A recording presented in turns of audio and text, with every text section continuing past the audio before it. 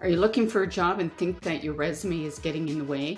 I just want to address a few things that a lot of candidates are reaching out, whether it's sales or leadership managers that have been applying for jobs and they just can't figure out what's going on.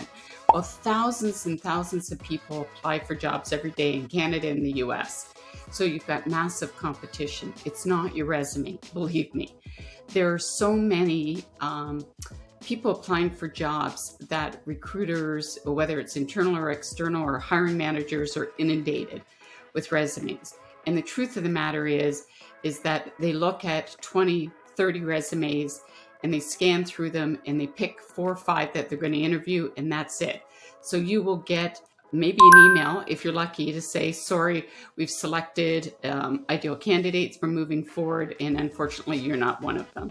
So you'll be declined, and you'll look at it and you'll think, oh my God, I'm perfect for the role. Why would they decline me? The truth of the matter is they didn't even look at you.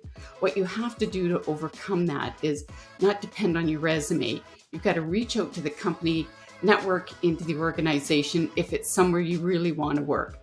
You've got to do more than apply to jobs online. You're going to get lost in the mix. Start to reach out to people you know in your network. Reach out to individuals on LinkedIn. Don't be afraid to do that. Do what you do best when you're in sales, as an example. You know how to reach out to customers to get through all the hurdles.